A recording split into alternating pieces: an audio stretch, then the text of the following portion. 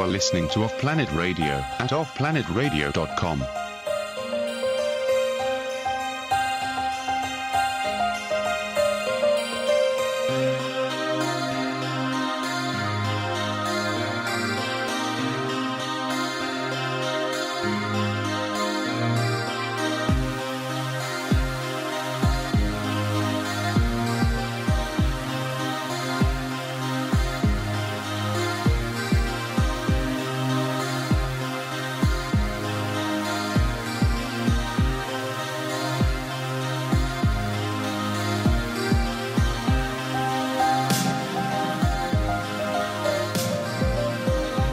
To another dimension, a dimension of insight, a dimension of understanding. You are entering a place where reality collides with truth. There are no limits, there are no boundaries. This is OffPlanet Radio.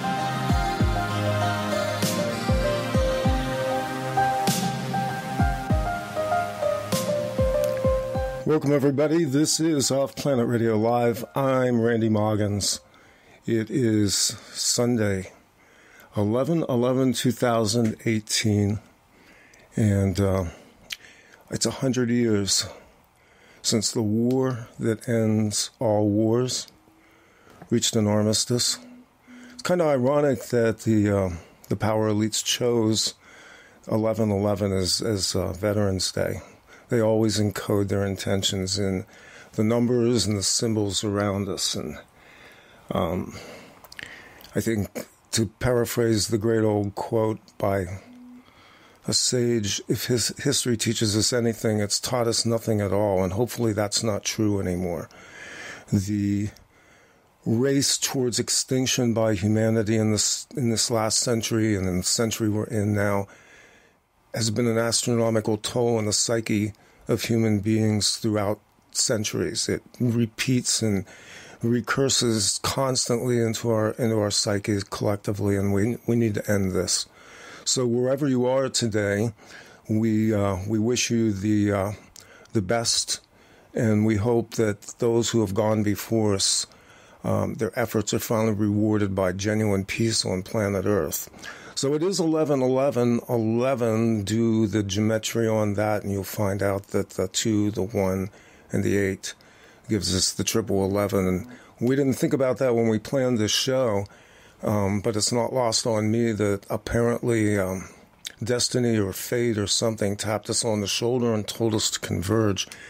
And to that end today, we've kind of named this show Deep6ing the Deep State, because that's really what this is about. It's about a consciousness rising and the efforts to muster those among us who sense the awakening and truly want to end the stranglehold on humanity, which has been a stranglehold on our collective consciousness for many, many, many thousands of years, probably hundreds of thousands of years. And with me today is Thomas Williams from Truth, Honor, and Integrity. We're kind of old friends who have hung out together. And we also have on the line with us Kim, who is with the Manna World Trust, and we're going to discuss the efforts that have been brought forth in terms of, again, kind of a reclamation project for America and for the world, because this is a global project. And so that's where we're going to go today. We're going to discuss the efforts that are being made by people of good intention. And Thomas, we welcome you to the show. Hi. It's good to be on. And hopefully we have a good show for it, and everyone will get a lot out of it. I hope so. And we also have Kim, and she's known as Kim Possible. She is the trustee of the Manna World Trust. And Kim, welcome to OffPlanet Radio. Thank you for having me, Randy. So as we go forward today, a lot of hopefully we're going to also bring out some new information. The historical background of what you brought forth, both you and Thomas, Kim, goes back, I guess, a number of years. And what we're given to understand was an effort made to... hold on. Sorry, my phone's ringing.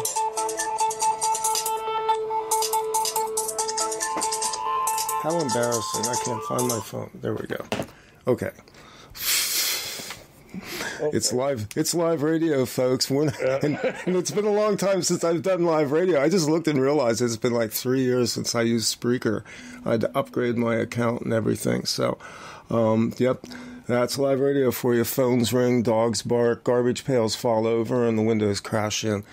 So going forward, I kind of want to reference back to the update that you did, Thomas, on June 24th in 2018, right? Yeah.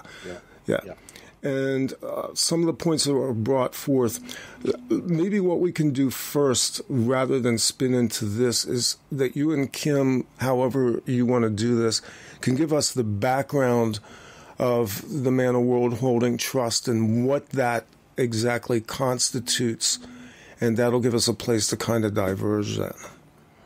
Yes, I think it can be better with that, where the trust all started, how long it's been going, etc. Kim? Okay. I'll just give you kind of a brief overview, I guess. The assets contained within the trust started to be compiled thousands of years ago.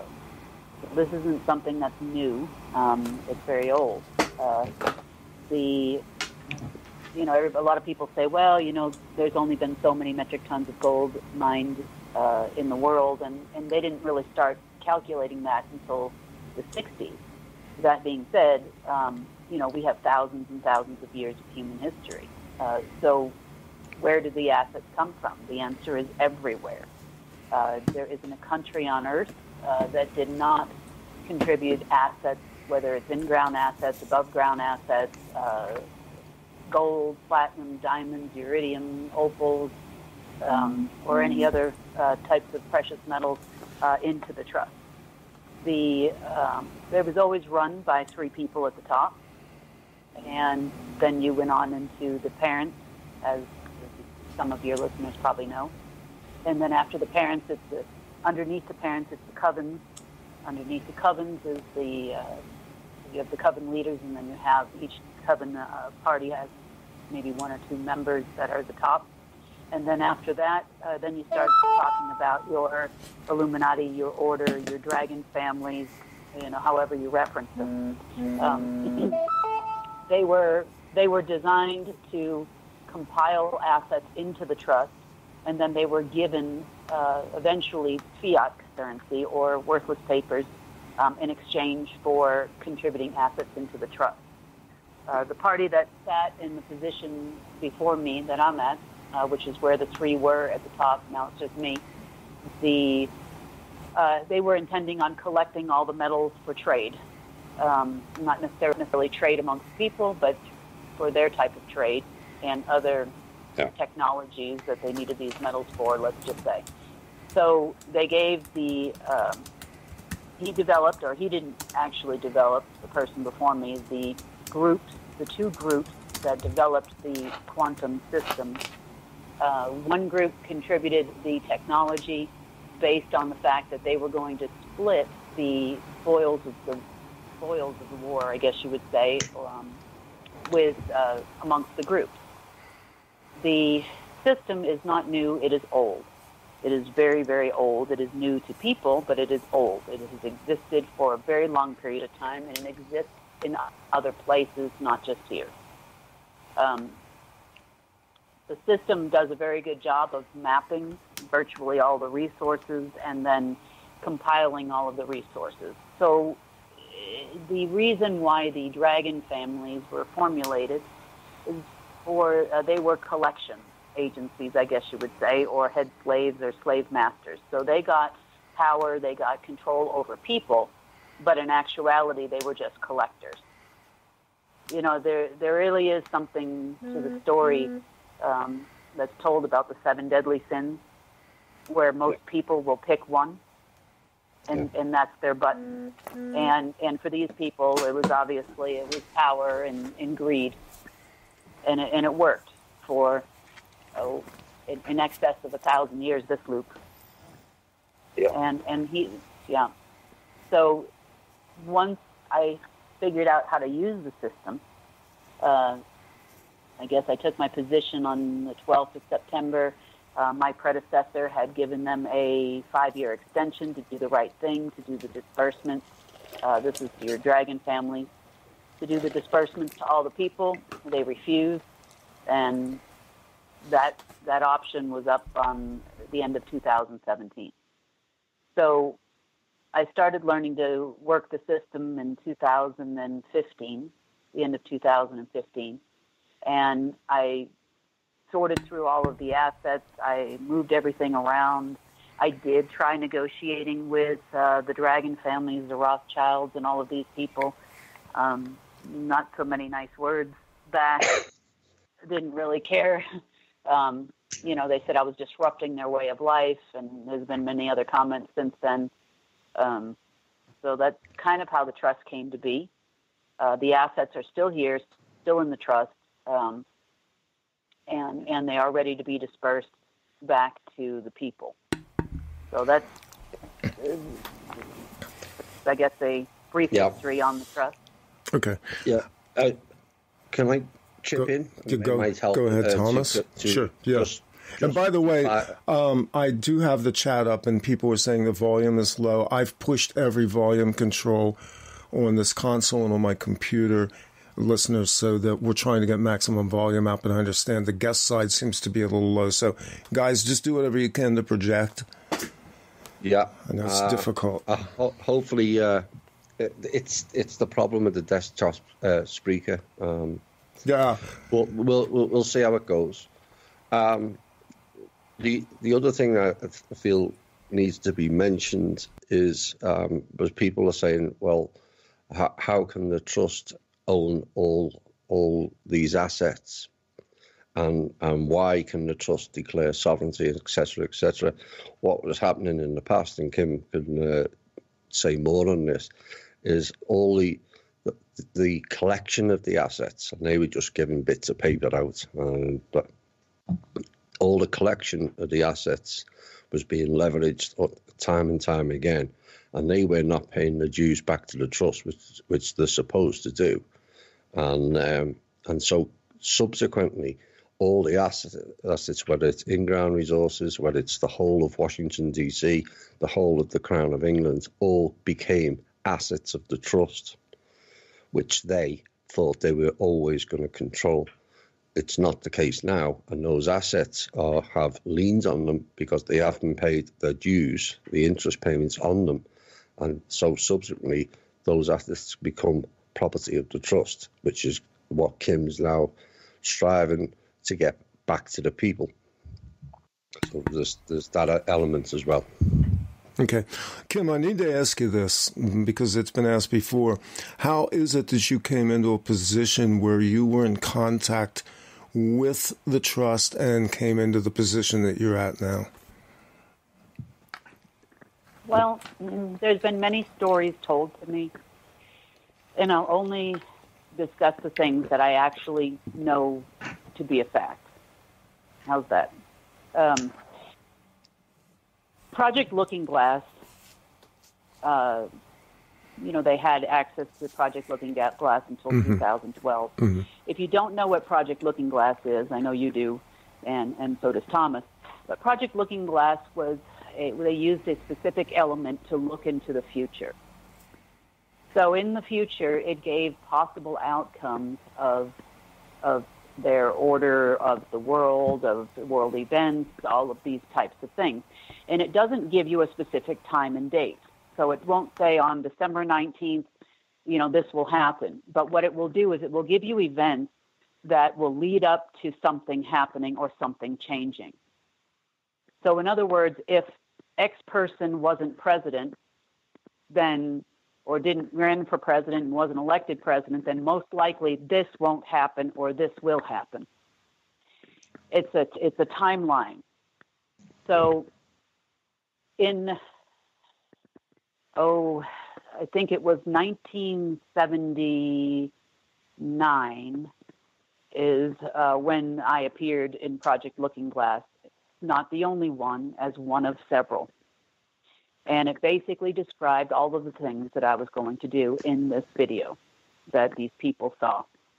And if you know who used to run Project Looking Glass, one group ran it and another group were the actual seers, I guess you would say. And so there were 12 women. These were the original 12 women from the Thule Society, Thule.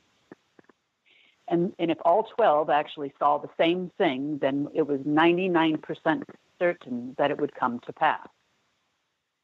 So in the late 70s, early 80s, the CIA and a number of other groups saw all of these people that were going to make this change in these videos. I call them the file people. So there are people that are supposed to do certain things, and then there are duplicates. So in other words, there are additional people that can perform that same function. During the late 70s and early 80s, the CIA ran a DNA program throughout the world looking for these people. They were identified by face and by DNA. And I happen to be one of those people. So I popped up on the radar in the first time in 1998, and then everything kind of died off a little bit, and it wasn't time yet. So according to the timeline, there were events that had not yet taken place, plus I wasn't old enough, according to the timeline, for things to start changing. In 2010, I went on a trip to actually get gold for the United States. The economy had just, the market had just crashed at the end of 2008, and I found what I thought was a trustee of this trust with lots of money. It was a lady out of Thailand. So I traveled to, all around Europe, all around Eastern Europe, and we were going to trigger the system at that time in order to transfer gold to the U.S. That was my goal. That was the only reason why I was there. And everybody called me. I had some friends that, were from the U.S. and then also people I had met on this trip. And they said, "Oh, you're the new trustee." I go, "What do you mean I'm the new trustee?" I was just there trying to get gold and make a little fee for doing a good job. And the Russian government came, because I was in Russia at the time. The Russian government came and basically told me that all of the votes were unanimous, and they came back where I was the trustee. So I thought, well, gee, I can do some really great humanitarian things. Little did I know that it was going to lead me down this journey to where we are today. I had so much to learn. I didn't know much of anything. I mean, I had been in banking for most of my whole life, so probably at that time about 18 years. So, I mean, I definitely knew a lot about macro and microeconomics, but I had no idea that it was going to turn out to be what it is today. Okay. That's interesting that you have a banking background. I'm not sure I knew that. Mm-hmm. Yes.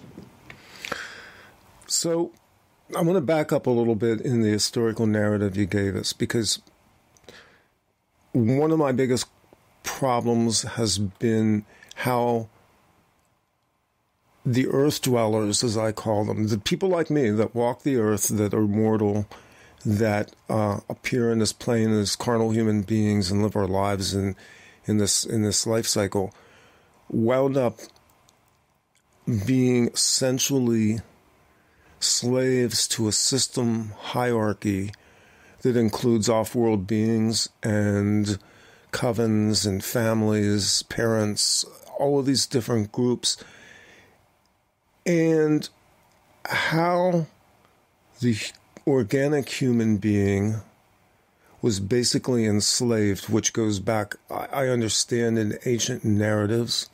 So the question becomes this: who has the title deed to the earth? Who is the dominant sovereign? As it stands now, we do. Following the August 2016 peace treaty, we were not the controllers of this planet, and we haven't been for 16,500 years. That was the D group, and their slaves. You got to remember, it's not just humans that are slaves here. A lot of the beings underground were also slaves. They were brought here for different reasons. Some came here for trade, but they were brought here to enforce the peace treaty, the martial law. This is going back 16,500 years.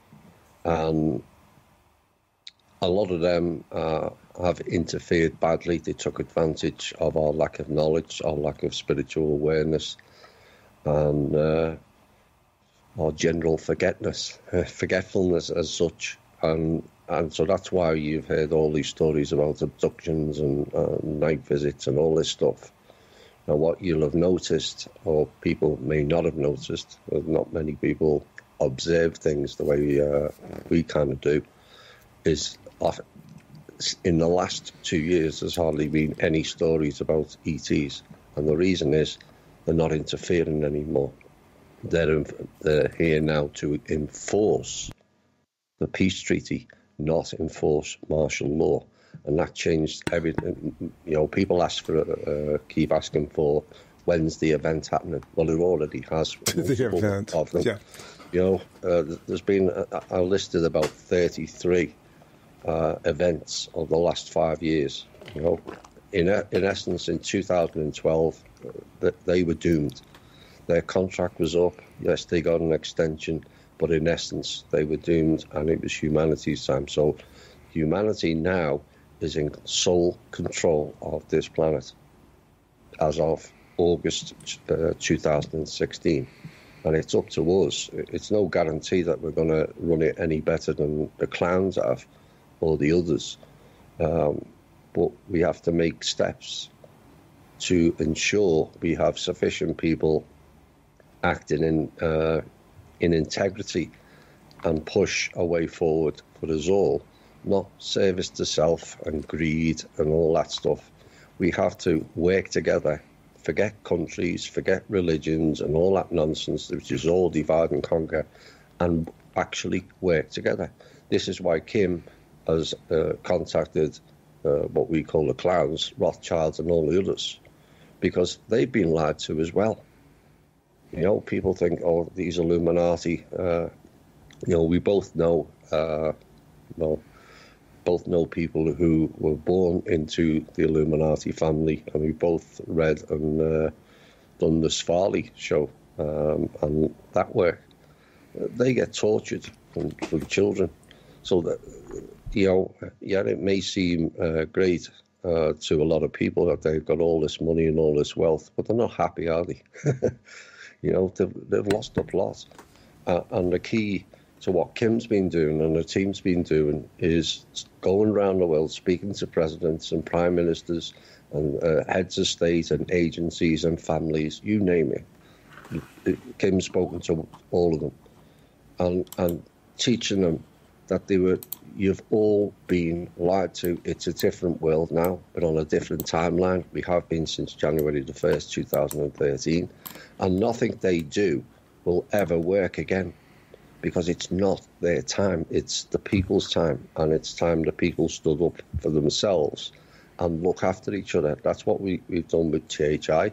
We've got people all over the world, most who have never met each other, all caring and sharing for each other, not dog eat dog. So to bring it back, humanity for the first time in 16,500 years, and maybe even further back than that, is in sole control of this planet. So humanity collectively, in terms of how we operate through these offices of governments, or humanity as a defined collective consciousness, because from my perspective, there are many, many beings who walk about on the earth on two legs that I don't consider to be human, that I know aren't human. And probably right. I think we're in this interesting space now because there's so much distortion and convolution. You know, that Thomas and Kim and I talked about this before we went on air tonight, about the level of distortions that occur inside of this so-called alt media atmosphere and what's going on there right now with just silliness of people parading their ignorance. So we we're in this position now where nobody knows who the leaders are. There doesn't seem to be a definable paradigm for transition because every step forward looks to be counter-moved by another step sideways, which is exactly how they've worked this always. I mean, they don't necessarily push you back; they just push you off the line. So going into this, how do we begin to recalibrate our understanding of how the world structures are formed and working? Hope that wasn't too wordy a question. No. Well, can I? Yeah. Absolutely. Yeah. Start with this one. Okay. This is the issue right here. Everybody's saying, who are the leaders? And what you have to understand is a leader is always at the bottom. A real leader is at the bottom of the totem pole. A boss or a dictator, which is what our former leader was, is always at the top. And he considers a boss or a dictator would consider everyone else inferior to them, which is the reason why the dragon families, I guess you would call them, or the order, considers everyone in every government an inferior party or an inferior being to them. We have to stop looking for a leader. We have to become that leader ourselves. Nature will dictate. You have alpha males, you have beta males, you have alpha females, you have beta females, and then there are varying degrees in between. If nature takes its course, alpha females or males, whichever it is, it doesn't matter which one, will become the leaders because that is nature, and betas will always follow. That is a natural course of things, and that is what our predecessors, or my predecessor, I should say, tried very much to disrupt. You have different movements that will tell you that whole process has been disrupted. And we have to go back to the natural order of things. There are leaders in this world. You do not need to be a president to be a leader. You do not need to have billions of dollars to be a leader. It just happens to be that that's what everybody looks towards. And everybody needs to stop looking towards the richest guy in the room or the president in the room or to be that leader. Yeah. Thomas is a leader amongst his group of people. There are thousands of people that listen to Thomas. There are thousands of people that listen to you, Randy. You are a leader. You've been a leader long before the Chickens and the Corey Goods and the Shanes and all the people popped up on the alternative media. You were actually educating and leading the people into something better. Yeah. And this is what is necessary. If people are looking for leaders, you got to look for the doers. So it could be anybody. It could be the person driving, the bus every single day, in your local area. It doesn't matter who you are or what you're not defined by your job. You're defined by your willingness to make that change and to help lead the people into something better and something different. Yeah. That is who the leaders are. And we're looking for those people to emerge. One of the things that my very first THI show, I said we have to think and act differently. It was one thing we can't do with this new human-based platform is copy their role model. When the Draco left and when and there was only the M guy left, people who we perceived as leaders, be it presidents, be it military generals, you name it, were all puppets in the game, much to their chagrin. They thought they were important. And the thing is, it's more important to do important work than to be important, but being important is just the ego. Now, we've all seen extraordinary changes over the last 5 years in various ways. We ask for the truth, we're getting the truth. Things are being disclosed and things are being revealed we never thought possible. But the problem, when I remember the first conversation I had with Kim, and Kim was saying, we're talking to these people and talking to that people. I said to her at the time, I said, you're probably wasting your time, but you never know. You've always got to try, because all these people that we think are important around the planet, be it Kissinger's, be it Putin, be it Trump or whatever, are all pawns in the game. They're not leaders, they're followers. And be it the covens, be it the parents, everyone had a level, and they were all following orders from the one above. And all the orders at the top, which is Marduk, he didn't tell them the full picture. So they don't know how the banking system works. They don't know how governments work. They don't know how life works, nothing. And this is a big problem that we're going to have to quickly address, is the lack of knowledge of all walks of life, be it science, be it banking, be it government, you name it. You've got people at the top of Wells Fargo who doesn't understand micro or macro economics. How can you get a position like that? Well, that was the old system. And that's how it worked. Well, it didn't work, but it worked for the top order.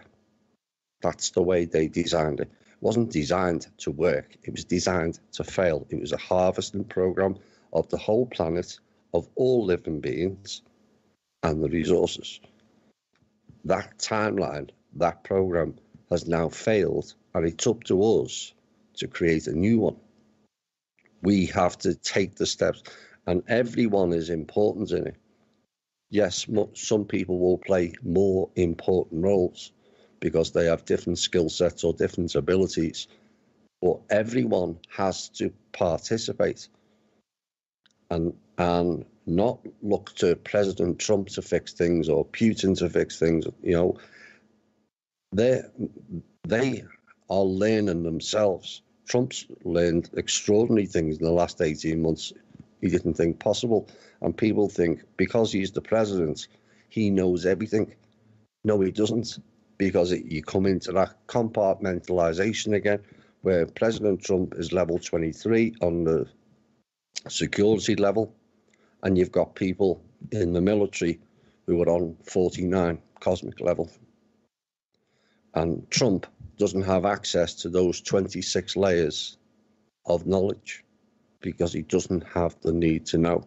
And what we have to change is those levels of the 26 above the president has to be lowered with an executive order down to level 23, which can then be disseminated to the public. You're never going to get disclosure with those 26 layers. They're your deep state, those 26 layers. Everything compartmentalized on a massive scale, and nobody knows all the pieces. Kim does, because Kim's been in the system and also has the structure of the whole order. And this is what is going to be required going forward, a lot of education or teaching. Right now, we occupy a substratum of a very tiny sliver of what you would call media. People were going to ask, exactly how is it that this tiny little show called Truth, Honor, Integrity, anchored by this gentleman from Liverpool, an expat Brit, winds up exposing the global order and the unraveling of said global order? And why wasn't this on CNN, MSNBC, all the other alphabet agency frequencies that are out there? But this isn't the way things are supposed to work in the world. No, because you're thinking the old way. It doesn't work in the old way. It works in the new way. This is what the cabal don't understand. You've heard my show, and members love it when I say they tried this and it failed. They tried this and it failed. And it's a completely different paradigm as of January the 1st, 2013. Everything changed. People at the time in the alt media were all complaining because of David Wilcock and he was transitioning 10 days earlier, and nobody else was, and nobody did. Damn it. The bastards. We could have transitioned Wilcock, Corey, and all the blue chickens off the planet, and we could have got on with things. But you mentioned earlier, since then, everything's stuck in a time loop. I've discussed this on my own show. Yes, I agree. And the difference between what gets taught in our two shows and the rest is market, because they seem to be stuck in that same time period of 2012, 2013, 2014, Nasara, Jasara, we're traveling to 5D and all this nonsense, and all they're doing is distracting and delaying. They can't stop it. It's like the blocking the funds being released into America because America's under the financial assassination program. But eventually they're going to run out of blocks. Okay, you just walked through something that I want to get into with you and Kim. Yeah. These funds. Now, a lot of people have asked me, my own wife has asked me, exactly what is the purpose of these funds? What will they accomplish? And how does it ultimately get to the place where it betters the life of the average person rather than the harvesting that's gone on through the banking system so far? And so let me parse that. First off, the release of assets into the United States would have to benefit the most immediate needs of the average person rather than continuing to enrich the military, industrial, intelligence agency complex. How do we get there? Well, Kim? this is what we're working on right now. The issue that we have is, yes, we have a government, and the government, well, not always, but most recently, the Federal Reserve agreement to print currency on behalf of the government has expired. So it's sort of like the elephant in the room right now. The president is aware of it. Most of the agencies are aware of it. And the Fed is trying to cling to that right, and the government is trying to clean out the deep state so that they can then take over that right to print currency again. There's a lot more detail that could go into that, but that's a general overview. So when you look at the average everyday person right now, in the way that the world works, the average everyday person needs cash, fiat or otherwise. You can't go down to the store with your bar of gold and exchange it at Walmart for some groceries, right? Right. You have to go down. You have to go down with dollar bills. So the system runs on, yes, there is cash on pallets and whatnot, and yes, we're working on a plan for those types of things. But the average everyday person pretty much functions in today's society on digital cash. So the cash has to come from the system, and it has to get to you. Now, how do you do that? Because they've had 1,000 years, and since the global electronic banking system was implemented in 1978, they've had 50, almost 50 years now to implement all of these cyber hacks into the banking system, which work to their benefit. So I have to get cash from our system to you at some banking institution or credit union somewhere, right? Right. What people don't understand is that since the agreement expired, which was at the end of 2017, so it's not even been quite a year, since we've been actively pushing through all of these blocks. Any bank using an IBM computer, as an example, had a backdoor to IBM. IBM was data collecting on behalf of the cabal. The security certificates, the SSLs, anything required The banks have their own firewalls and all these systems, which they purchase from a third-party entity. The government also had the same thing. So to get from here to there, so far we've cleaned up hundreds of thousands of cyber hacks, which were implemented over that 40 to 50-year period, just to stop you personally and all of the yous out there listening to the call from receiving $1 from the trust.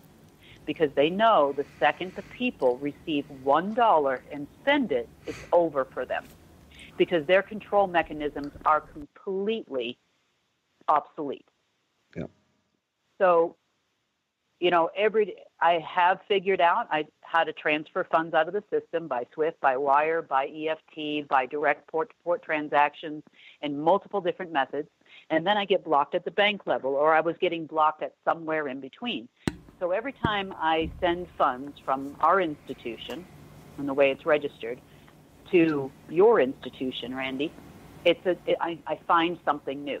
So I send them out every day or every other week or whatever it is, based on the timeline of what's going on, until I can finally hit that destination.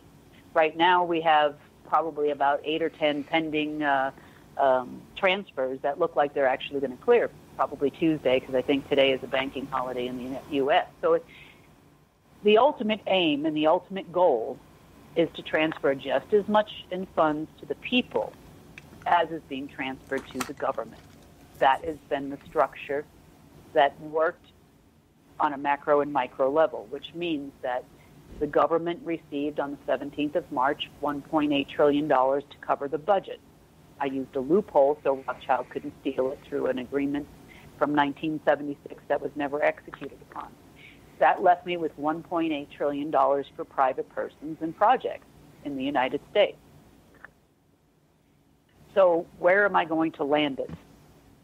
I have to land it in a private banking institution. We have gotten to the point where even for some of the major projects, the Treasury Department is allowing certain projects to be funded through the Treasury Department, meaning we can deposit money there just like we deposited the budget there. But it's a work in progress. We've gotten presidential orders, as an example, for disaster cleanup in Florida. We've been fighting for 6 weeks now to get the people out of the way of the Treasury Department in order to deposit those funds there for that disaster cleanup. FEMA's blocking us. FEMA's been a cash cow for Rothschild and the Deep State for many, many years, Yep. Nothing actually gets done that they do ever, and they keep buying this equipment at 10 times the price, and nothing ever gets to the people. I mean, if you actually, they're right now, they are sweeping the internet for anyone posting a Twitter, a Facebook, a YouTube, or any type of video on the internet that actually shows the real state of affairs in Florida, Alabama, and Georgia, and in the Carolinas. They're trying to avoid that from getting out there every way possible.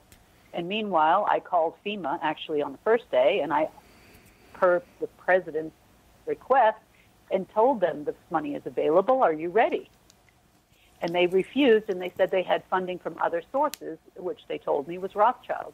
So everybody has been waiting for this global reset to happen, so then Rothschild will have the money to then give to FEMA, so then FEMA could then go down to Florida and do probably next to nothing anyway.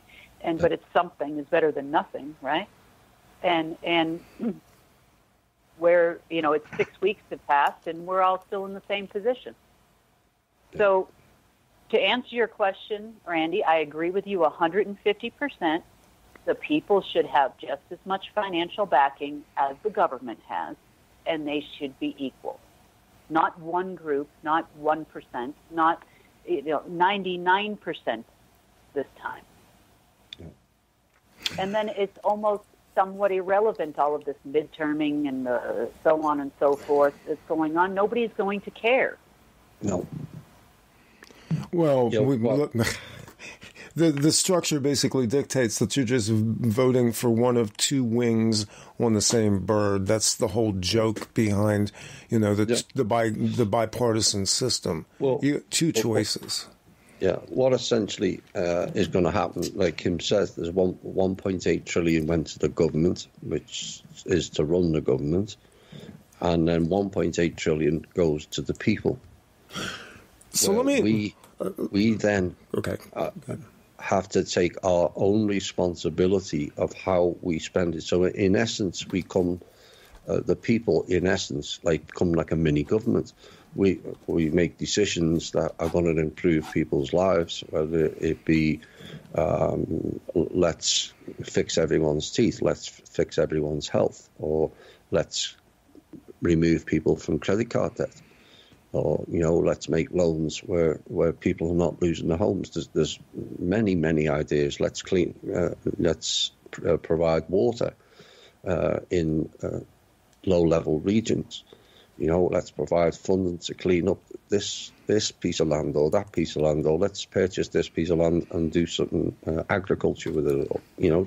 So then the people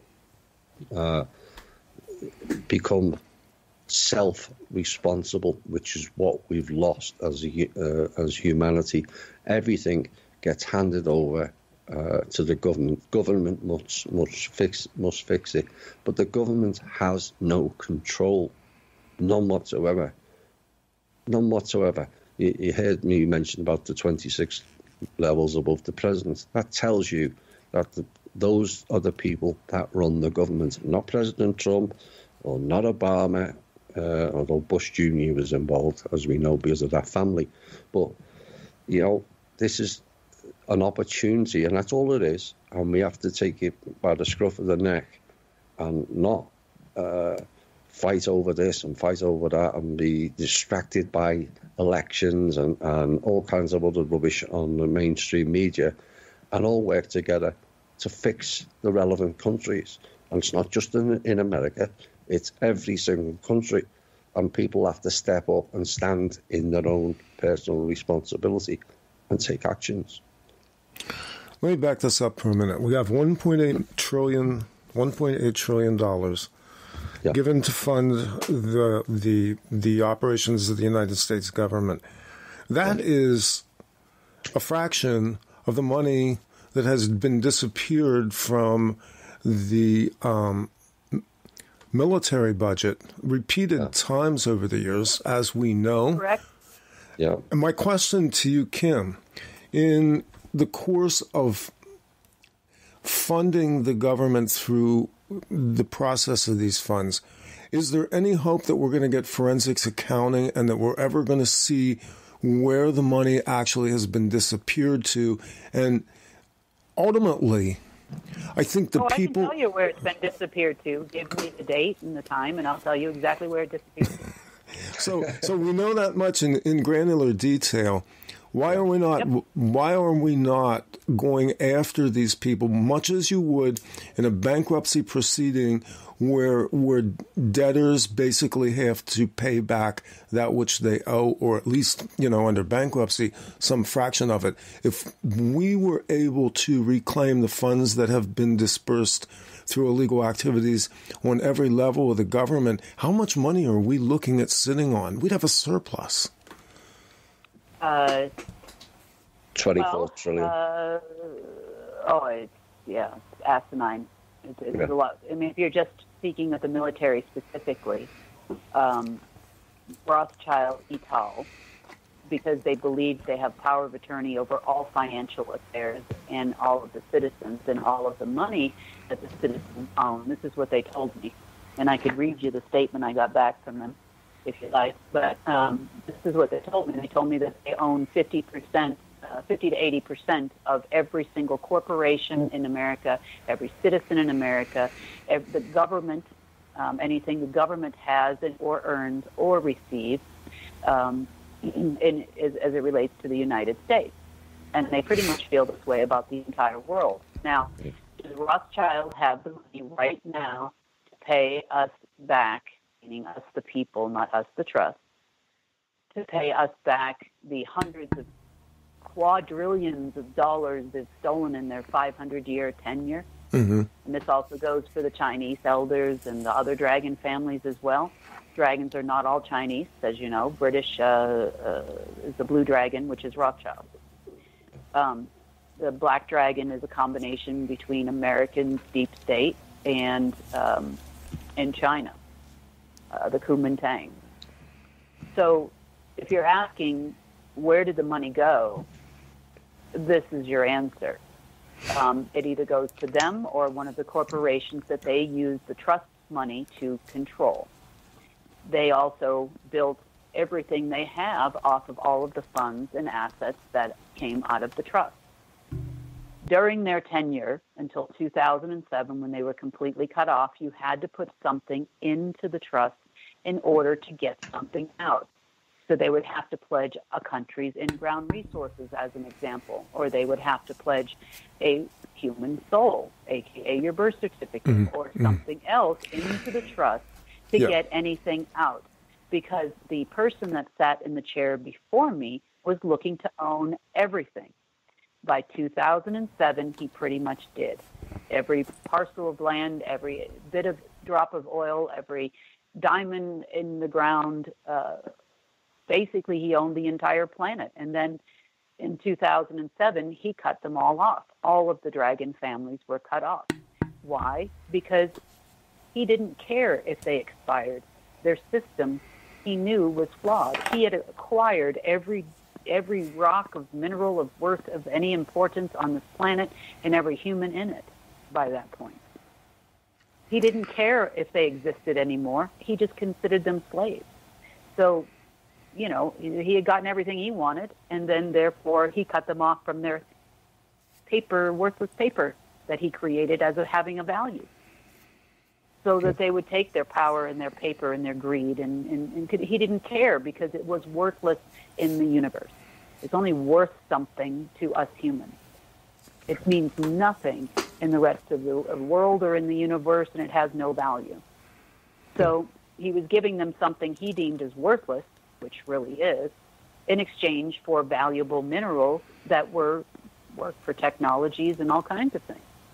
So the funds, the worthless papers that were stolen from the government by the other people who like to have control over the worthless papers, we know that they disappeared. They were spent on creating wars and false flags and diseases, and the SSP was funded this way as well.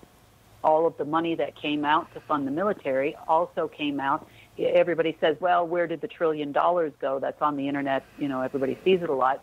It went to fund the SSP because the SSP does not exist, but it exists very much so. You just stepped into a quagmire with that. So you're telling me on one level, Catherine Austin Fitts is absolutely correct. Yeah, I don't know who that is. The SSP does exist. It's the Nazi breakaway group. It's been going on since the 40s. It's 100%. the same people. The same paperclip crew that practically, along with the Zionists, are running the American country, or have done. Not for much longer, they won't. You know, the SSP are controlling out of Norfolk, Virginia. They're in Wright-Patterson, below Wright-Patterson. Right. Not as far down as Not anymore. Not as far down as they used to be able to go, because we kind of dealt with that situation. But you know, the SSP were the ones that fired the missile at Trump from Whidley Bay or Whidley Island. You know, it's all a big game to them, and they just use different groups at different times, but it's the same mask. You know, and the SSP does exist. You know, what Trump's trying to do is counteract the old SSP and create a new one, because eventually, when the knowledge and reality of what real life is now, not then, kicks in, we're going to need our own protection force for the planet, not to fight in Syria or Afghanistan or any other country that playing magic war games, which is just a money generating scheme, and it gets rid of history and a load of soldiers. That's how it works, but we're going to need a global space force, because we have to learn how to protect ourselves. Because what happened in 16,500 years ago, when the Draco came in, they came in as the saviors. We'll save you from the wars that were going on then. And it didn't turn out too well. So on that level, we're going to need not an American space force, a global space force where all the countries are working together. And going forward, not only do we have to share technology and space, we have to learn to share resources as well. So just because there's oil in North Dakota doesn't mean it belongs to America or Americans. It belongs to everybody. All in-ground resources belongs to every single person on the planet. Agreed. And we have to start being adult in our decisions, not childlike. That's my ball. You're not having it. That's childlike. We have to become adults, and we have to set up a new version of the UN where every country is involved, and it's all about sharing resources and sharing technology, sharing ideas, and plan for a global space force where we, humanity, can protect ourselves from outside issues. We're going to need it. We can't expect the Galactic Councils to babysit us for thousands of years like the parents and the Draco and the Covens have. We have to be more clever. Okay, we're bumping up on almost the end of the first hour. I want to honor the people that are in the chat room. There's a few of you out there, and good comments. One question's come up. This may actually be a key question because it's one that I've had as well. Kim, where is the bank that handles the trust transactions? Is it a sovereign bank, a Swiss bank? Okay, let me give you the brief structure, because you said we're coming up at the end of the hour here. The trust has its own country code. Every central bank in the world has its own country code. So the trust is a bank unto itself, and technically for financial purposes is a country unto itself. The assets held within the trust are held within that jurisdiction. So they're held underneath that country code. Does it have a flag? Does it fly a country? Is it a flag-flying country? Does it have plots of land? Well, it owns all the land, because the establishment of the then kingdoms, then now governments, was all established underneath that country code.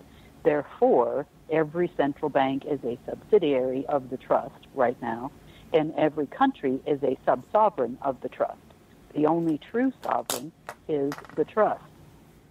This is what we're trying to unwind. As an example, the Queen of England is a sub-sovereign of the trust. The Holy See is a sub-sovereign of the trust. The Vatican is a sub-sovereign of the trust. The Rothschilds and the Dragon families call themselves sovereigns and whatnot because they were trustees for the trust. So the fact that they were the only remaining quote-unquote sovereigns, not yet enslaved by the system, is over now, because their sovereignty no longer exists, because they are no longer part of the trust.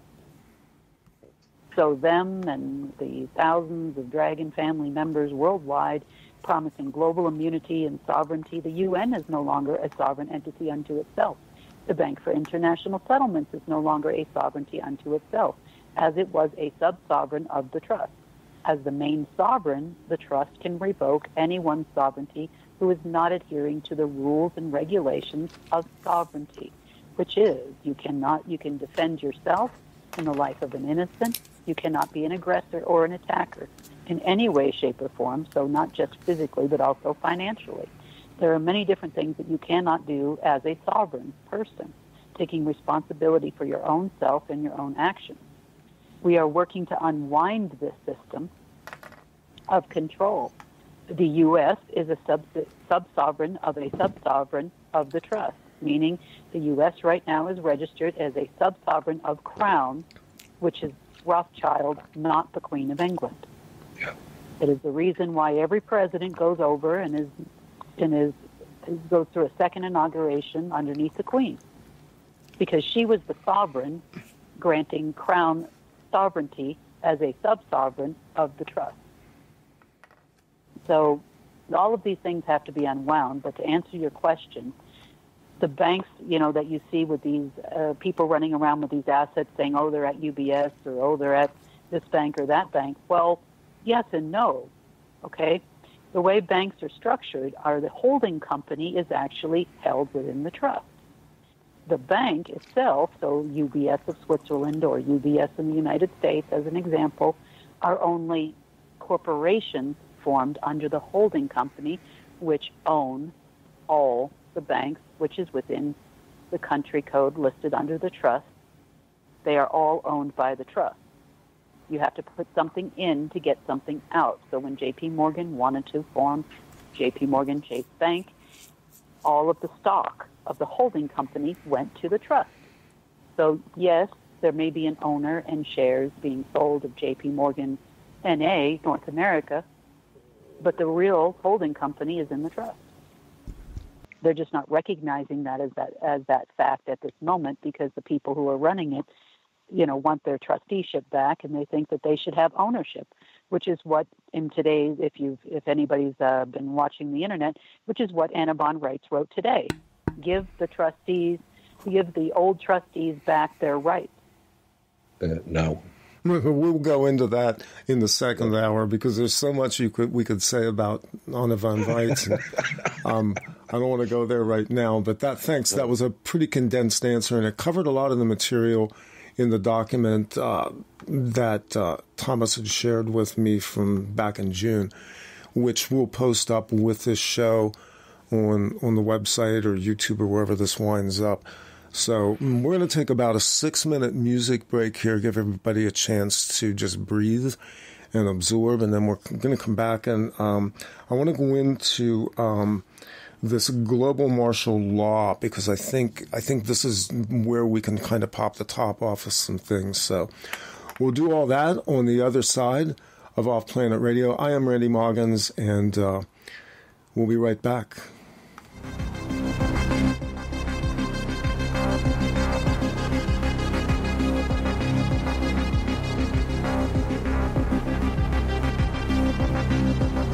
You are listening to OffPlanet Radio at offplanetradio.com.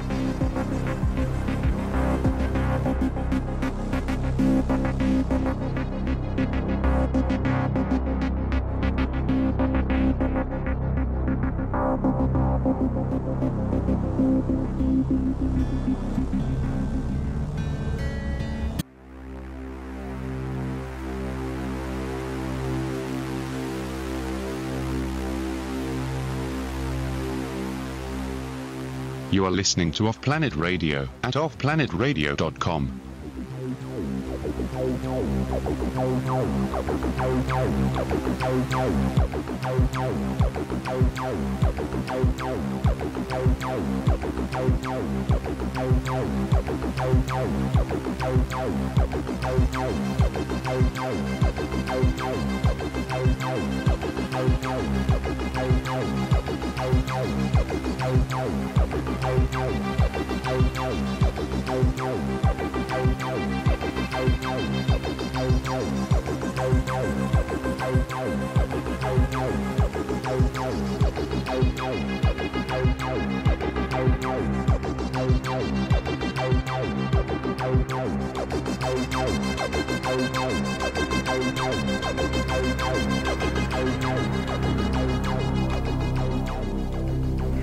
And we're back to hour number 2 of OffPlanet Radio on Spreaker.com, oddly enough.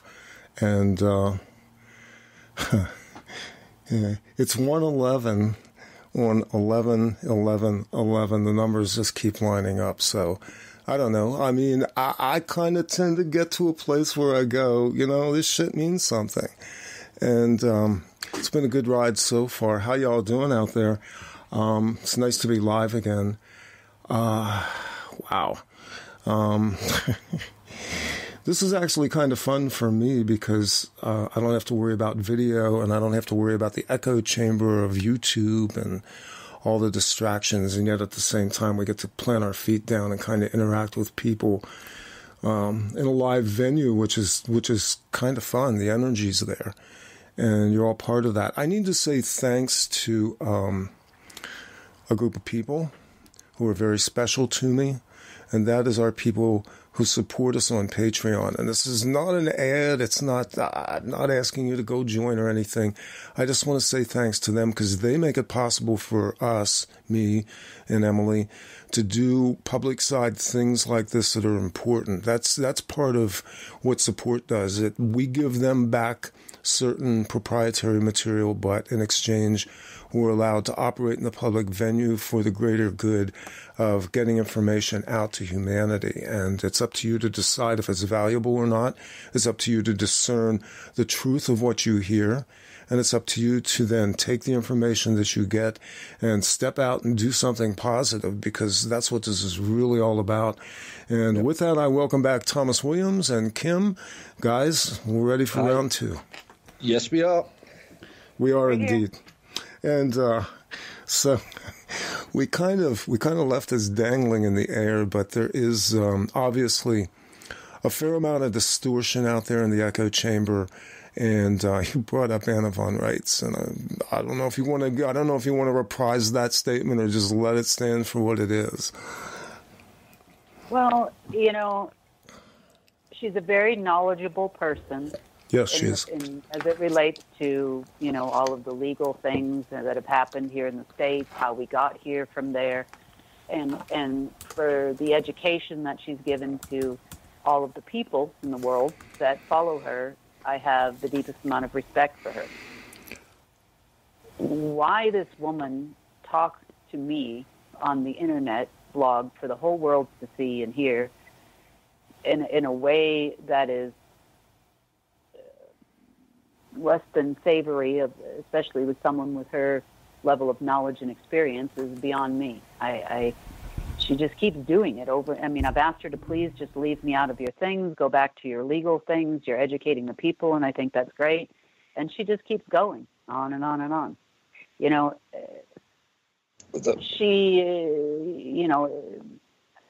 don't know what else to say. I mean, the problem with her is, as she's been, someone else is pulling her strings. I think regular listeners to THI know exactly who's pulling her strings and feeding her scripts and telling her to disrupt. And, she has, as Kim said, so much to offer. We did, or Kim did, reach out to Anna von Reitz at least twice. And unfortunately, Anna von Reitz or her puppet masters decided that they wanted 1/3 of America's in-ground resources to hand to the Vatican and subsequently Chinese elders. So she's not interested in helping the people as she portrays. And yet she does help the people, with her history and her legal stuff. But we would love nothing better for Anna von Reitz to drop the puppet masters we know she's working for and come and help the people. She has much to offer. That's why Kim reached out to her. But both sets of calls were for money for non-existent tribes or Chinese elders or the Vatican, which she's a private secretary to the Pope. Well, I think we've all had enough of the Vatican control and heinous methods and experimentation programs called religion. And we need to move past that and move forward. So we would love Anna von Reitz to step forward with us. We would love David Wilcock to come and help us and not work for Covens and Gaia TV. Even Drake, even Keenan. We're all in it. And all of them are being used by higher elements where they can't operate. Step out of it and come back and join the people, not look after the self. This is going to be the key going forward. It's not going to be about service to the self. It's about service to others. That's why me and Kim are in these positions, because we're all about service to others. You can't do this job being service to self. It's too easy to walk away, with goons, with guns threatening you and trying to abduct you and all kinds of other stuff. It's easier to walk away. So if Anna von Reitz wants to quit her puppet masters and come and work with us, we would welcome it, but she can forget about the old trustees coming back into they did nothing for humanity. The Chinese elders, as they're called, have been part trustees for the last 500 years. How much did they give to the people for humanitarian projects then? Zero. And they're always going to give zero.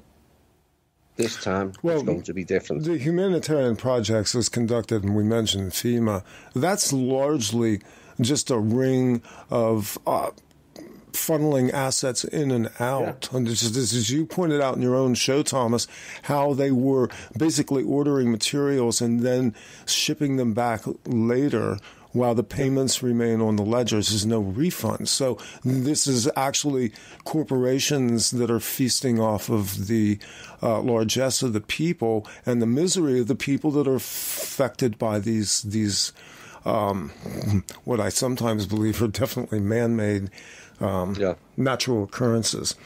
I have a question here. Create the problem, create the solution, right? Exactly, and make the war, fund the war, and make money in the process. That's been the mantra for the last, in our accounting, at least 100 years. There's a question in the chat group, and this actually goes into both the material that was in the document and also some of my own questions. But the question came up, we all have treasury accounts, or at least used to, although not everyone knows it. So we should use the treasury to disperse funds. Only one institution to... sorry, that's a little clumsy there. But basically it goes into the question of the fact that we had trust accounts established largely as a result of the 1933 bankruptcy, which was a pay-and-go system as it was originally set out, but was ultimately derailed, and we were put on the spit for paying for everything twice. Yeah. Comments on that? Okay. Let me tell you, the treasury accounts that everybody is talking about, I assume, is where the birth certificates were pledged. Right. Collateral, is that right? That's correct. Yeah. That's my understanding, yes. Okay. The accounts that exist where the birth certificates are deposited are called Treasury of USA. Treasury of USA is a Dragon family, or was a Dragon family organization. It has zero connection to the Department of Treasury of the United States. It is not a government organization. It was a private Dragon family corporation, for lack of a better term. Slush fund. Right. So the way the program was sold to the participants, which would be the Ways and Means Committee in the United States, your Department of Commerce and U.S. government, and the way it was actually sold, and it's not only the U.S. that has this program, by the way, it's several different countries throughout Eastern and Western Europe that have the program. They guesstimate based on the year that you were born, based on what they believe from the age of 18 to the age of 50, then it went to 55, then 60, then 65, how much in tax you will pay in the future.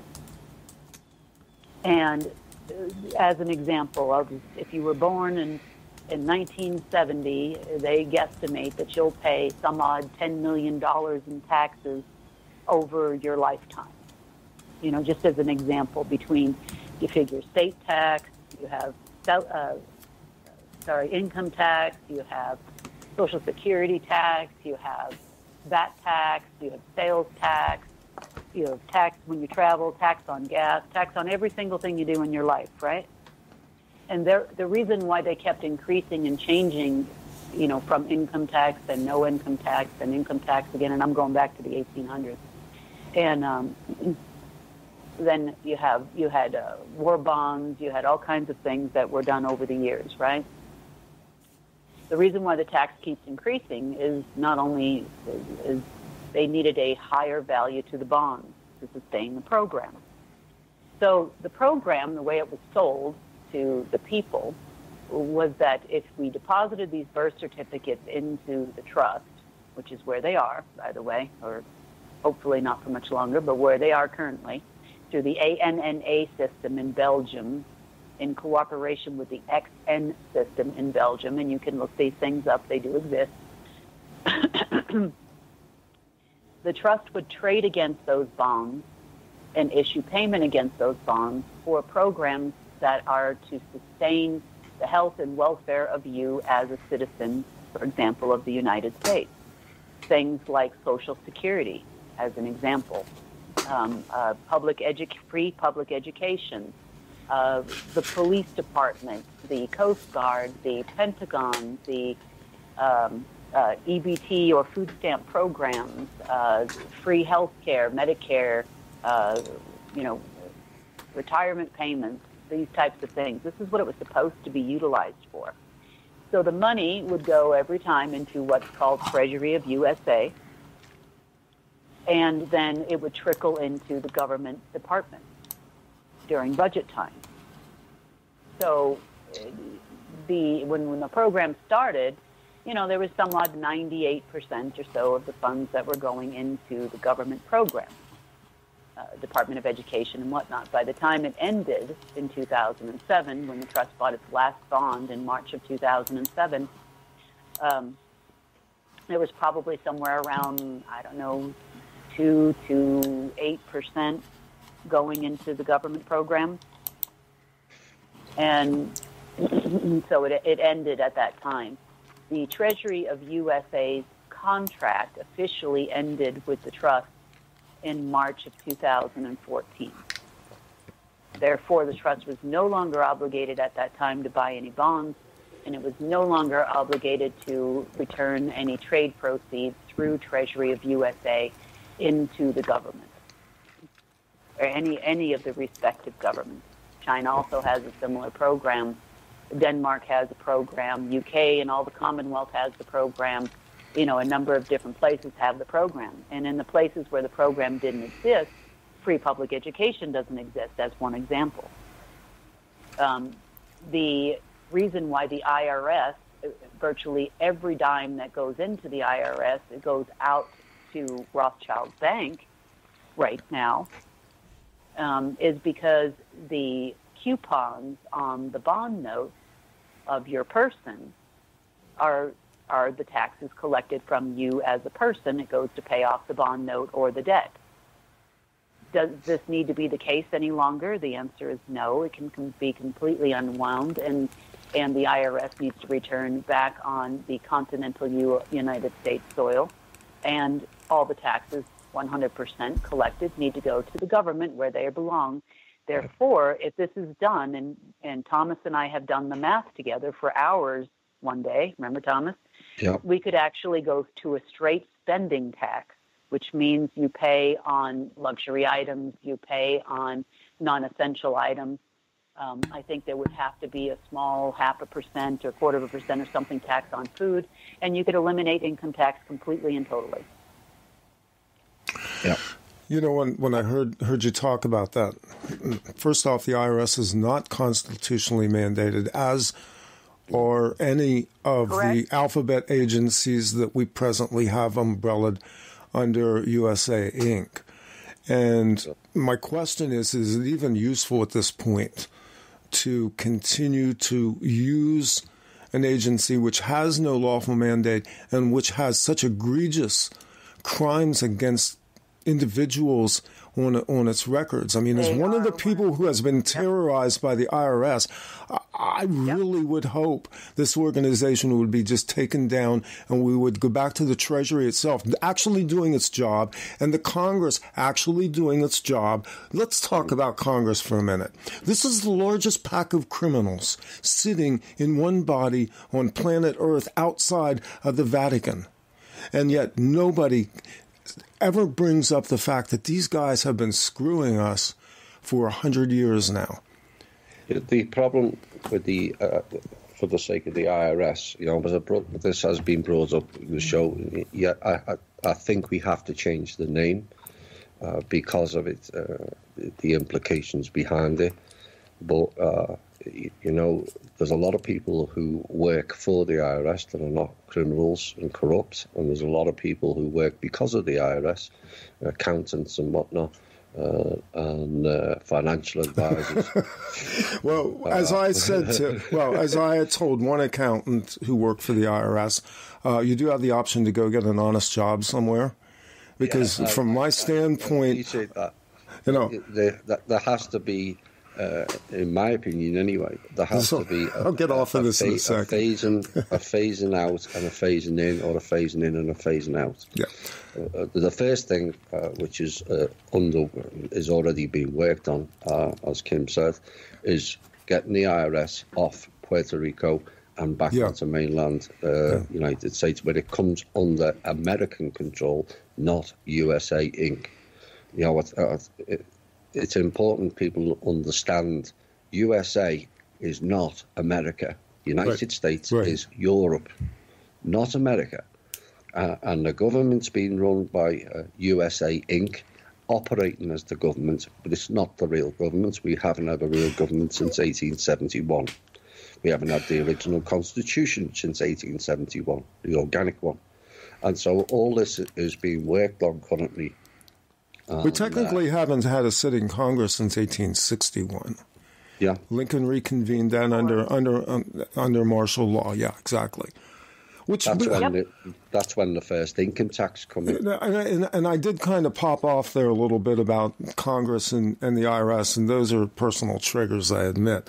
But I think we have to go back and understand something about the United States, or America as it was founded. And maybe the reality is that this was always a business venture. I went to Jamestown Colony maybe about 7 years ago and looked at the documents on display there. It's very clear to me that from the very beginning this was a business venture funded by the Crown.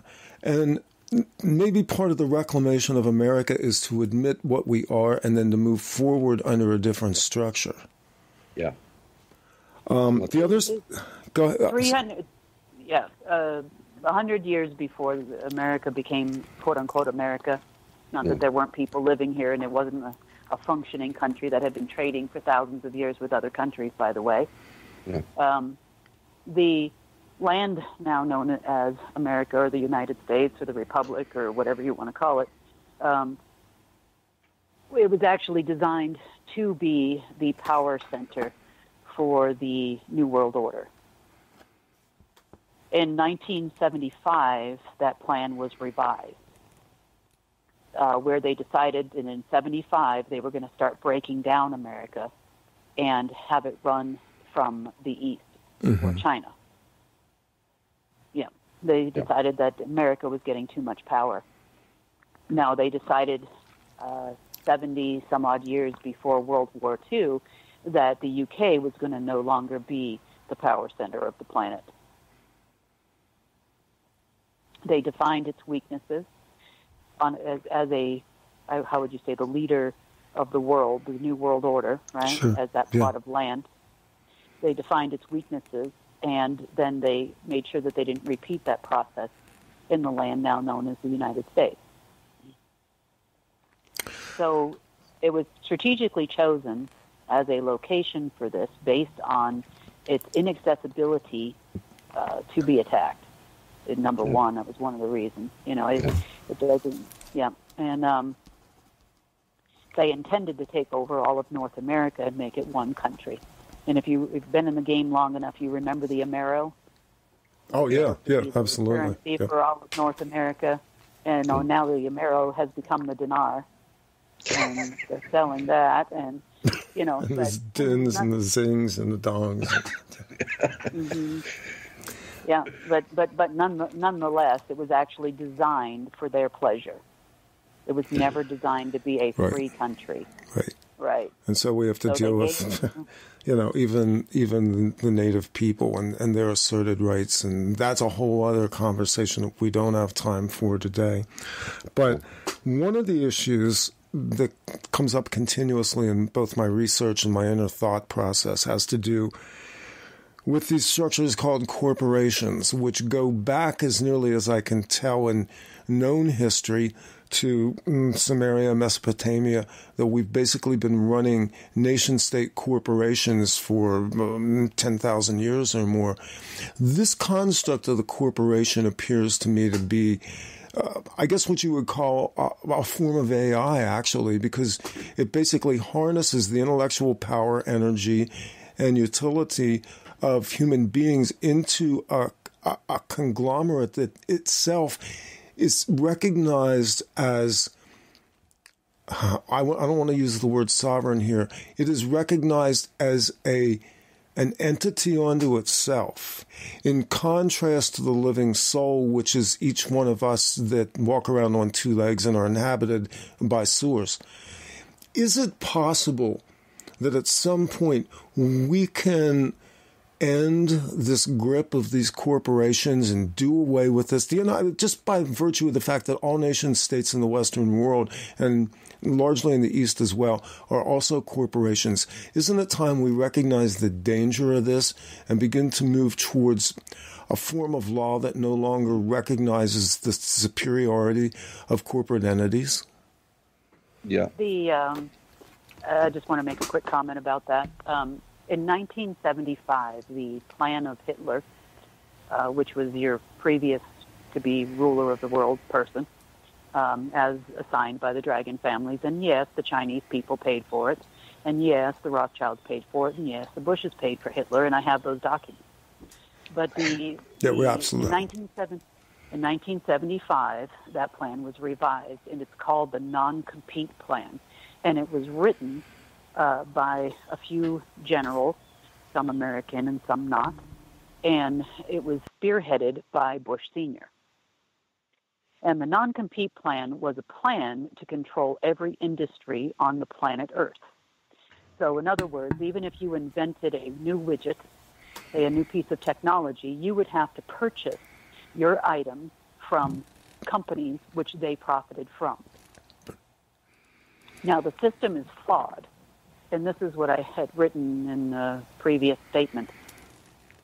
You hit a precipice or a plateau in any kind of a non-compete plan because there is too much competition. There are too many countries walking away from the system, and there are too many companies that do not want to pay billions of dollars for a power plant that costs $100 million from the UN. It was a nice control system, and I could explain it to you in detail, but they hit the precipice probably about 2 or 3 years ago. And you can't go back. It's been crumbling ever since, just because the plan itself is flawed, not because anybody's doing anything about it. Yeah. Well, eventually, what people don't understand, or a lot of people won't understand, that this planet was a harvesting program.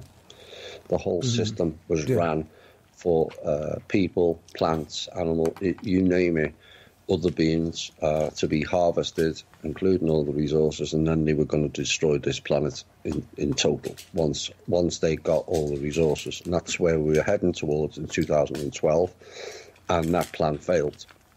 And that's why some of them left at the time, because it failed, and changes are now being made. And you want to know how to take the corporate structure down is that when the trust funds come out and people create new companies to do things in a better way, and hopefully in a need basis, not a greed basis. We don't want loads of millionaires. We want people sharing it all out. That's the difference between the old system and a new system. We can't all be greedy. We have to learn to share everything out. And so if you are cutting your costs down and you haven't got ridiculous markup profits that these corporations are doing, you can undercut them. So you don't have to knock them out. You just have to do things in a better way, work around them, and if we get good products and we create a network, for argument's sake, the People's Club, and the People's Club funds new corporations, and they're operating in a better way, whereby then they can create a cooperative. So you would vet a certain company to supply you, for argument's sake, stationery. And if they're giving you at ridiculous prices because of the high profit margins, then they would not be part of that cooperative. And then if they want to be part of it, then they'll come and adapt the same way. And then you've got a cooperative of companies all working together, all based on need for the people, not greed for themselves. And those corporations will just fall away rapidly. And in my opinion, this is one of the futures of the alternative media, because you do have the capacity to talk about, for example, alternative medicines that are available, natural cures for things.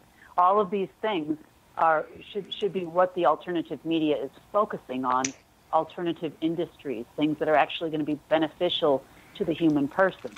And you can do that in a bartering type way, like Thomas was just describing, or you can do that in a for financial means. But this is where all of the people don't know that there is an alternative. Yeah. There are so many alternatives out there to the corporations and to what the corporates have to offer. This is where, in my opinion, these things are going to start, because it's not going to start on CNN. No. They're certainly not going to start. That's right. They're certainly not going to. But the one thing you can do, and eventually, is once there's enough money within the alternative media, you can eventually buy flight time on any channel you want. So the news may not be reporting it, but you can buy enough airtime to run a 3-minute commercial. Which talks about whatever it is you want.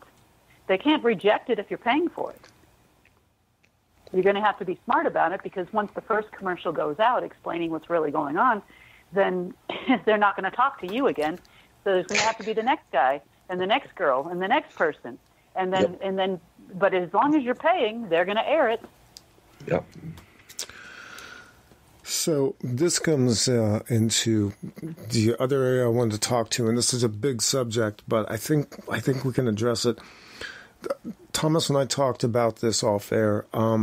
Global martial law, and we're not talking right now about anything we've seen in this century, but something much more ancient.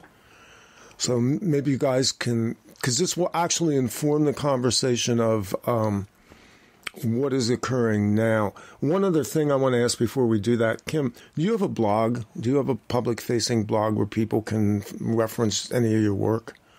No, I don't. Okay. I air certain things through Thomas. Occasionally, I respond to things, on other people's blogs and whatnot, just because I something I have input on or feel needs to be addressed. I have no intention whatsoever of becoming a alternative media blog person, popular person. I'm sure not, sign of sanity. To do that, I would start talking about the blue chickens or purple chickens or some other, whatever, and then everybody would want to hear about it. I have no intention of being popular in any circle, anywhere. Okay, thanks. At all. Okay, well, let's go back to the global martial law, the lockdown of planet Earth, and let's do the back history on this. Kim? Thomas, you want me to start? Okay. Yeah. When I first got this position, I guess you would say, I was approached by the people you know as M, which is not Marcos, and a couple, the other two people here that I described were at the top of the world. It had been within 30 days of me being in Russia, where I was notified of this purported position.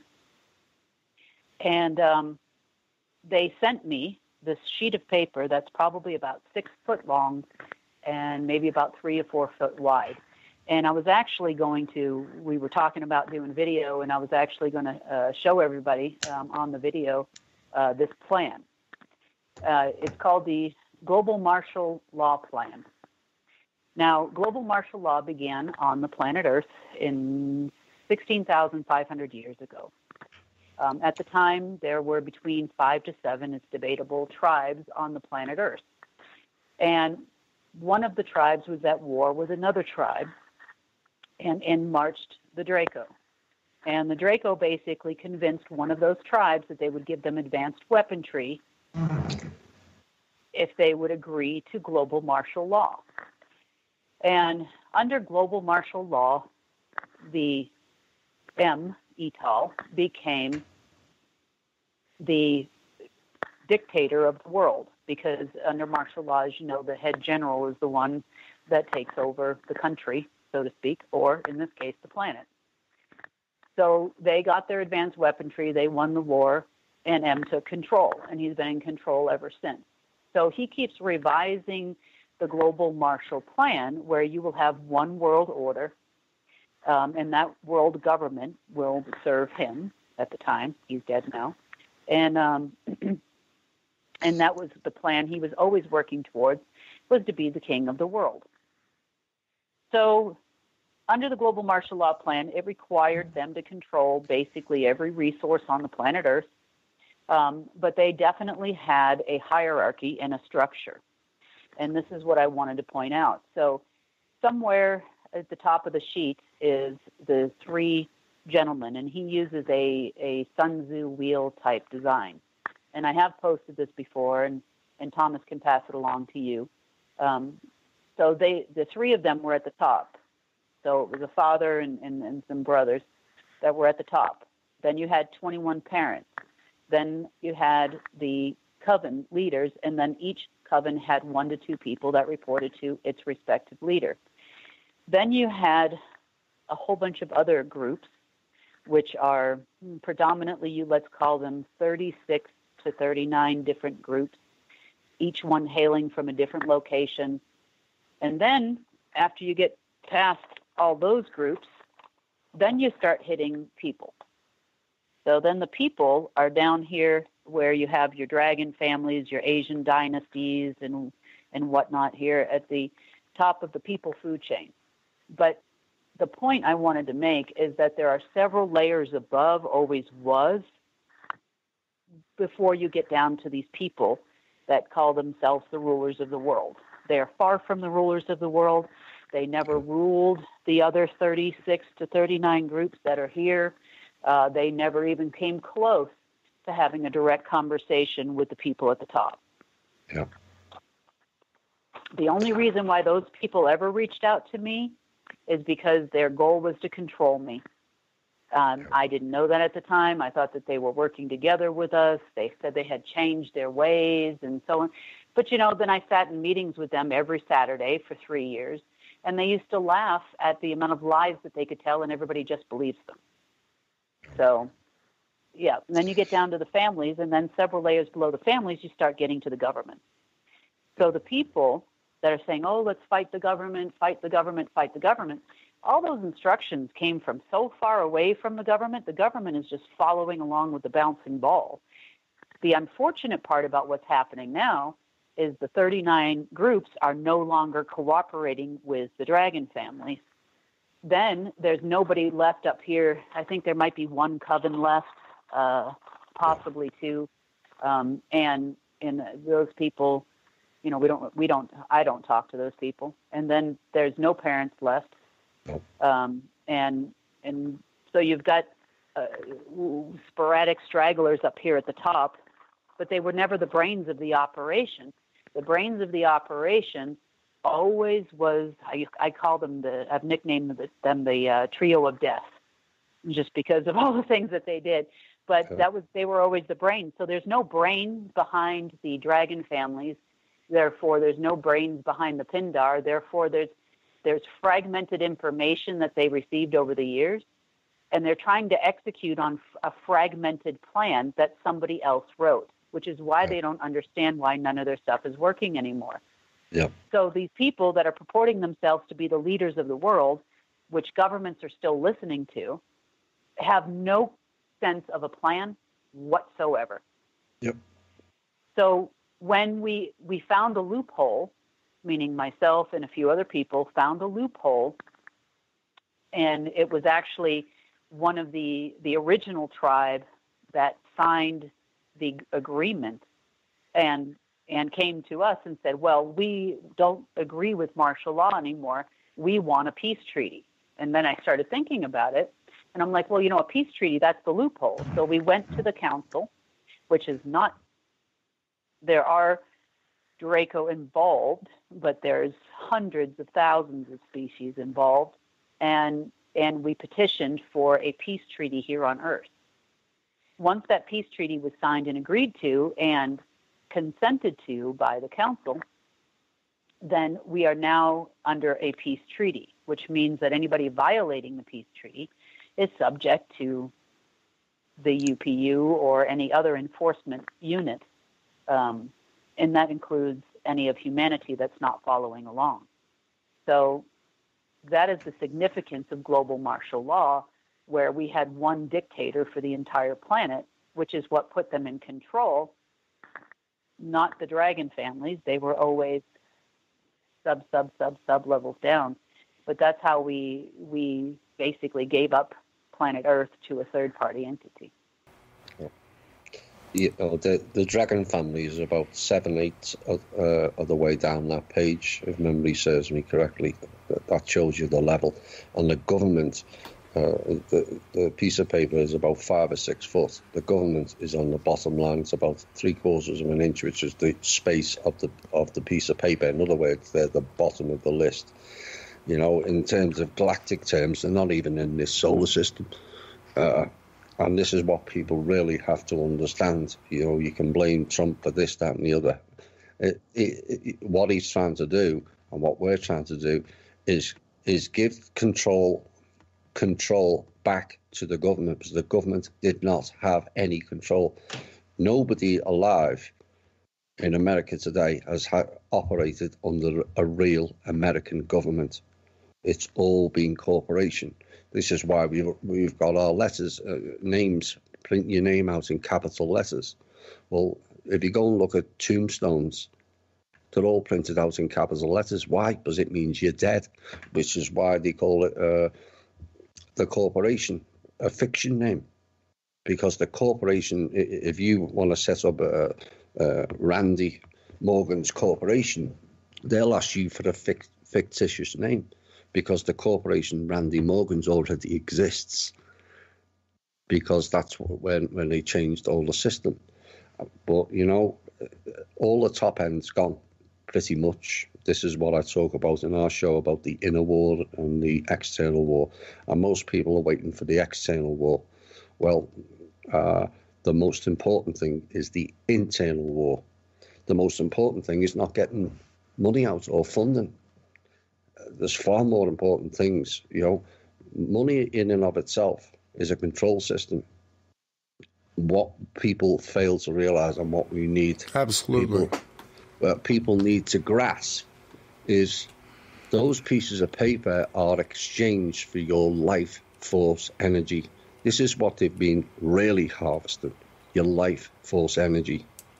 And the idea of trading your life force energy, which is the most valuable thing on this planet, for pieces of paper and bits of metal, once you understand the concept of it, is absolutely absurd. Now, can money help? It can. But it can only help if we change the way we operate, not the way they operate, the way we operate.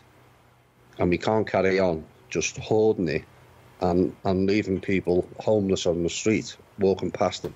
You can't carry on doing that. You can blame the government for that. But as Kim says, the government's not getting any money. It's all going to the Rothschilds. These are the same people that all the RV crew people are waiting to give money. They've never given money to anybody. And if they were that flush with money. Why are they selling all their estates off? Why have they sold all the stocks off early on this year? Why have they just done an art sale in Sotheby's? Because they've got no money. All of it is now in the trust, and we need to get behind it and get the people in the government a chance to actually operate for and by the people. Because at the moment, whether they're good, bad, or indifferent doesn't make a blind bit of difference. They're only allowed to do so much. Randy. Yeah, thank you for that. The final round on this, because this 2 hours has flown by like, wow. I told you we'd need 8 hours. Yeah. And first off, is there anything that we've left sitting on the table that either one of you want to put out at the current time, either updating the situation, updating the information? Because I don't want to leave that. I would like Kim to briefly touch on the military situation and the equipment, because I think people need to know. People around the alt media are saying, when's the military going to do this and when's the military going to do that? Well, the military, and they will even tell you as much, are waiting for the global reset and to be paid on their dinar. And they are taking orders directly from the Chinese elders and a gentleman by the name of John von Wright, which is the current general over the Nazi Party. So is the military going to come to the aid of the United States anytime soon? I sure hope so. But right now they are working on the economic assassination of the United States on behalf of the Chinese elders in exchange for special positions which they're being offered over in China should they do a good job. So is the military coming to the aid of the country? They are completely. This is why Trump passed that $700 billion military budget. He passed it in the hopes of buying the military from the order, or Rothschild, which is your Chinese elders, your dragon families, whatever you want to call them. He was making an attempt to buy the military back. It didn't work. The military is still reporting to somebody else in a foreign country, and I wish that wasn't the case. But they are still exercising the globalist agenda. And, if I had anything to say to them while I'm sitting here on the phone, remember, you took an oath to these people, to the 380 million people in this country, to protect and serve these people and to serve at the pleasure of the president. The president is Trump. Like him or hate him, he is the president of the United States. And that's who they're supposed to report to, the commander-in-chief. Not to these people in China who can't even properly report to themselves. If we are presented with a complete macro and microeconomic plan of how the global reset is going to occur and how it is possible to have a revaluation of currency, we would be happy to review that plan, and if there's any merit to it, then we will execute on that plan, and I agree. I will do that if it is being presented in a way to us that makes macro and microeconomic sense. So if you need to go to your superiors over there in China or anywhere else and ask them for a copy of this plan, we would love to review it, and then you don't need to hack our system anymore. We'd be happy to give you the funds for the program if it is for the benefit of the people. Otherwise, I have nothing else to say. Yeah, and it's important to note this is not China, the government, because they're being loosed. Or China, the people. No. Nope. It's nothing to do with the country. Countries are irrelevant. Imaginary lines on a piece of paper, as Shane said once. And that's exactly, they just use countries for their own benefit. America is being used as the military bully around the world now, like Britain was used previously, and Israel is being used, and their people as a religious program designed to disrupt the whole of the Middle East. And China's the latest one, so everyone hates on China like everyone hated on Russia for the last 50 years. You know, when a country is not even communist, it wasn't created. Communism wasn't created by Russian people. It was created by the Khazarians, the same as China. And so we have to get away from blaming this country and that country and start working together, because these people are not interested in countries. They're not interested in people. And we have to remove them quietly, non-violent. You know, all the advancements we've done with the trust, we shut this people down, that people down, this people down, this server down, you name it. Not one has been done by violence. You don't have to be violent. Well, we have, as a body organism, as human beings on this world, been plotted against and pitted against each other. We have been effectively our own greatest enemy.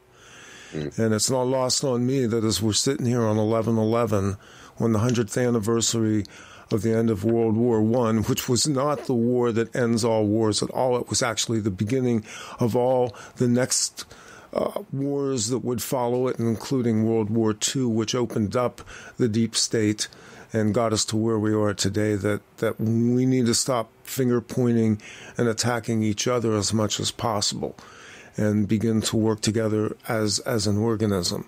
Each one of you out there is sovereign in the sense that you are breathed of spirit and breathed of source. And we need to recognize that within ourselves first and within each other living being, and begin to operate going forward. And I don't think anybody on this call today disagrees with that. No, absolutely. You know, it's about 100%. It's about coming together. You know, it's not. We have to go away from us and them. You know, it's all about us. No one's coming to save you. Kim's not coming to save you. I'm not coming to save you. Randy's not. Neil Keenan, Anna Von Wright, heaven forbid. We save each other. The ETs are not coming down to save us. Why would they? Yeah. But, you know, you can blame the cabal all you like. And the cabal have played a role. But we have also got to recognise our own issues, because we've gone along with a lot of it. Where you know, collecting wealth and ignoring our friends, family and neighbours. Let's not stop competing with our friends, family and neighbours, and let's all work together. And I mean all. Healing the trauma of the collective conscience and the shadow work. That's really where it's all at, folks. And you can hear that exhorted to you in numerous ways on Thomas's show. Thomas, tell people where they can reach you. Well, we go live every Thursday at 7:30 Eastern Standard Time, and the link is Spreaker.com/user/8955881, and you can also listen live on the website thinkdifferent.thepeoplesclub.org. Thank you both for coming on today. Thanks for fielding some questions, listening to me vent myself a little bit. And Kim, thank you for coming on and answering questions that I believe people wanted to hear greatly articulated. Well, I appreciate your time, and I appreciate everybody who's listening on a Sunday on 11/11. Well, there you go. Yeah, we love you guys. Thanks for joining us. This is OffPlanet Radio. I'm Randy Moggins. The truth is out there. It's inside you, and we'll uncover it all together.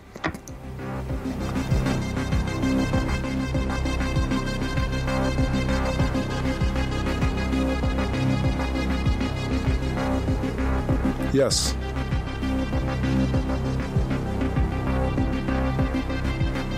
You are listening to OffPlanet Radio at offplanetradio.com.